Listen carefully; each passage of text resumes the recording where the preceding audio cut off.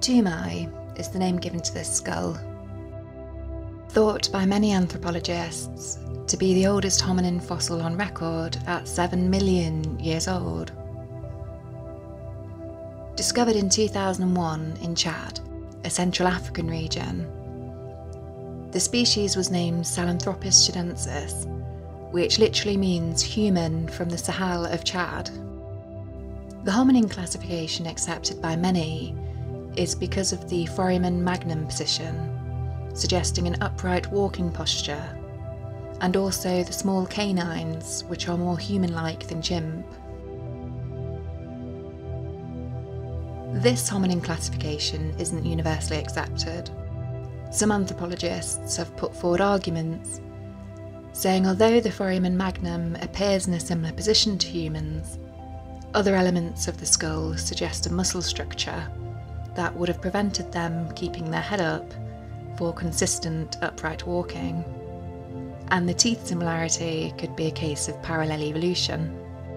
Also used to argue against the hominin classification is a femur bone associated to Tumaï was analysed more recently, and the findings published are interpreted as showing the legs were more similar to a chimp than a human.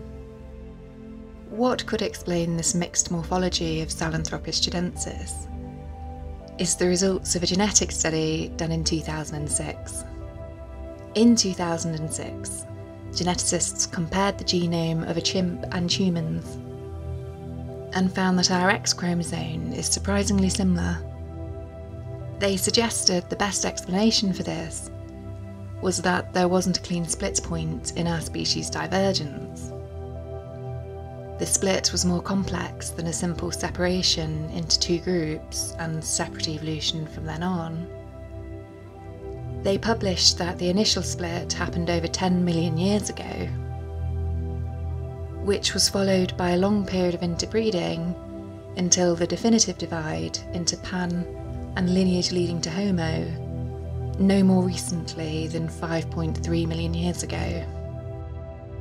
There are, as with most hypotheses in this contentious field, arguments to this. So far, it's not been disproved, but as research continues, another answer to our similar X chromosome might be found.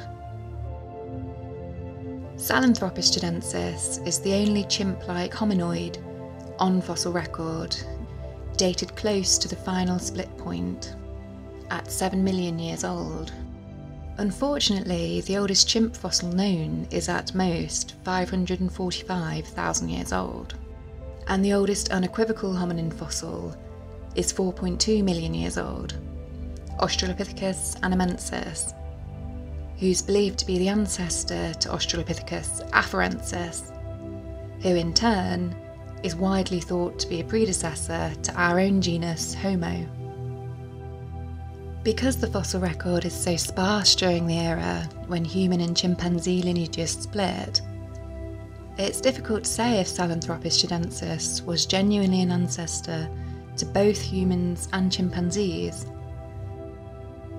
an infertile hybrid of both lineages, comparable to a liger, a similar cousin species that coincidentally had mixed features of both bipedal and quadruped function, or another group that diverged from the common human and chimp ancestor. It's down to you to make your own mind up on Sahelenthropus tchadensis. Their morphology does seem to place them as somewhere between a hominin and a chimp, and the fossil date puts them as the only candidate we have on record during the approximate time frame of divergence. It's this channel's opinion, if they didn't contribute to modern chimp and human genomes, they at least represent a similar species to what did. It's easy to forget chimps have been evolving to their forested environment for as long as we have the open ground. An ancestor species to both chimps and humans is likely nuanced, not chimp or bipedal ape. Until more fossils are found, we're left to speculate on how chimp or human they truly were.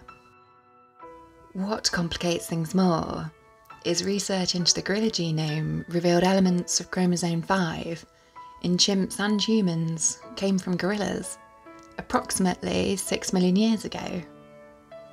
That, along with a 3.4 million year old fossil find, has been said to be conclusive evidence that introgression of gorilla genetics caused the final chimpanzee-australopithecine split, and also the speciation of the more robustly built bipedal ape line of Paranthropus, believed to be a dead-end line. A full video on Paranthropus and the gorilla information is coming soon. The more we learn about genetics and extinct hominoid species, the more complex our origin story is likely to become. What can be said at this moment is humans being the most distinct of the living great apes might be because we're a hybrid species, our DNA being a mix and match from many great ape and bipedal ape ancestors. Thanks for watching. If you enjoy this type of content, don't forget to subscribe, like, or leave a comment.